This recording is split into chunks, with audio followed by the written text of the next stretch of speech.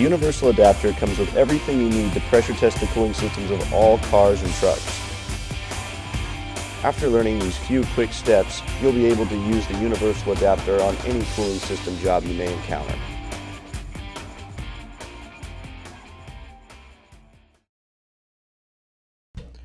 Remove the adapter seals by unscrewing the lower washer and pulling them off as a group.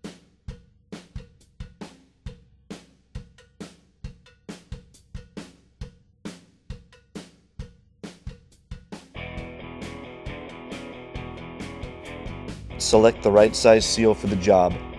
The gold and black seals are nested within each other. Simply remove or add seals to try and match the lower filler neck diameter as closely as possible. The smaller white seals are separate pieces and are used individually.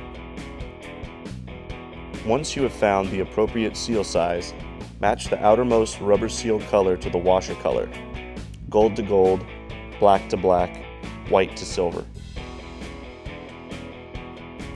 The non-threaded upper washer is installed first, followed by the seal group, and lastly the lower threaded washer.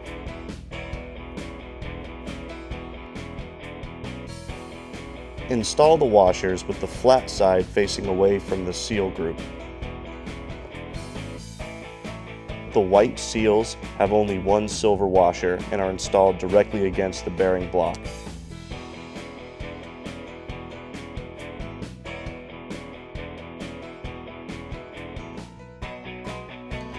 If the seal has a rounded end, be sure to position it so the rounded end enters the filler neck first. Insert the adapter into the lower filler neck. If there is no lower neck, such as in a plastic reservoir bottle, or the lower neck is angled, the upper neck may be used. Secure the adapter by turning the thumb wheel clockwise. Tighten until the adapter is secure, but do not exceed 16 turns. If more than 16 turns are required, use the next larger seal size. A wrench may be used with the black and gold seals. The white seals must be hand tightened only.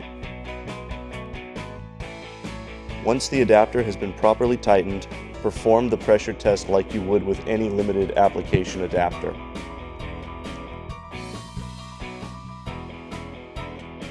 To remove the adapter, turn the thumb wheel counterclockwise until the adapter can be easily pulled free.